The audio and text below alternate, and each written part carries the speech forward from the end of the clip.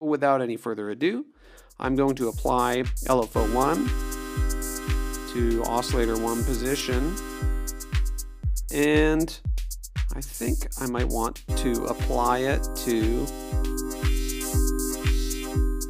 2 position as well. So let's go to LFO1, and I'm going to turn the re-trigger off, and let's get it synchronized here.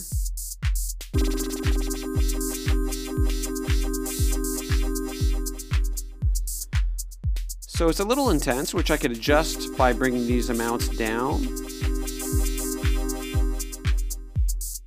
Or I could adjust the overall amount here.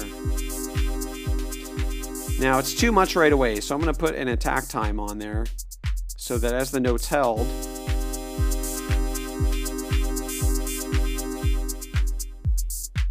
we're getting a little more intensity on there.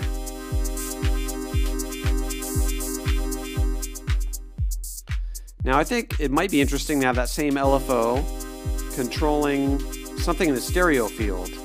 So I'm going to adjust the panning of the oscillators and do a similarly inverted modulation assignment with that same LFO.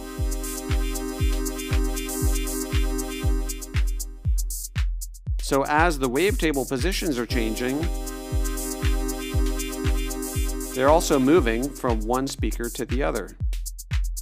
Now, I think being a pad, I don't want a whole lot of low frequencies here, so I'll put a high pass filter on here. And I think I want to apply an envelope to it. Now, the last parameter I selected was the resonance, which is not what I want to control with the envelope. What I want to control is the frequency. So I'll adjust that and then apply.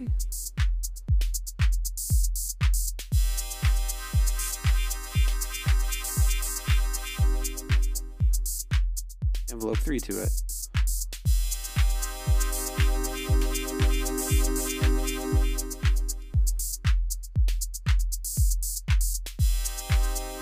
So now we've got this nice slope. It's a little long, maybe.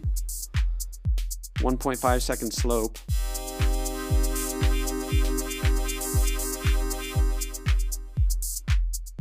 For the filter to go from peak value down to specified cutoff frequency.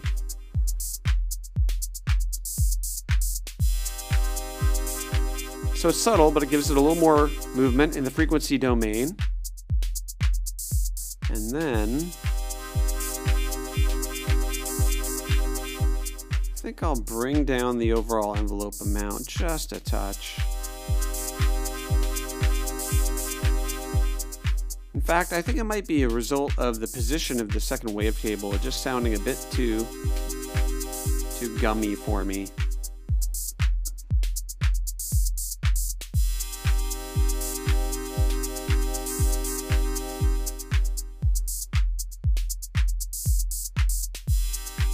Now, we talked about the release value, and by increasing it, when the note is released, the filter will sweep back up at the end. Give it a little longer time there.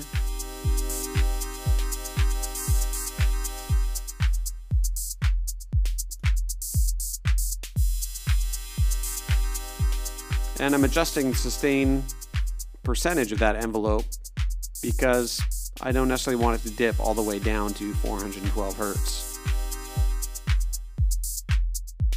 Finally, I think this might sound good with some unison on there.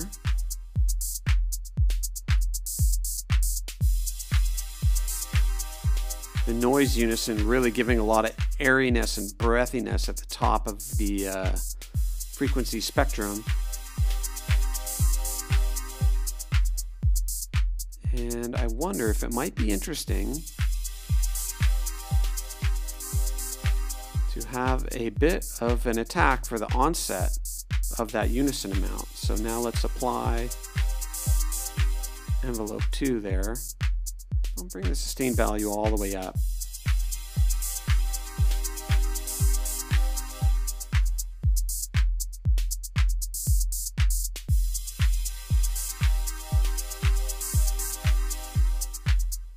So now the unison, rather than starting right away, is fading in along with the envelope too. Subtle, but adds a little more dynamic movement. So I think I've got a sufficiently moody and dynamic pad, and we can start moving on to looking at creating some other sounds with Wavetable.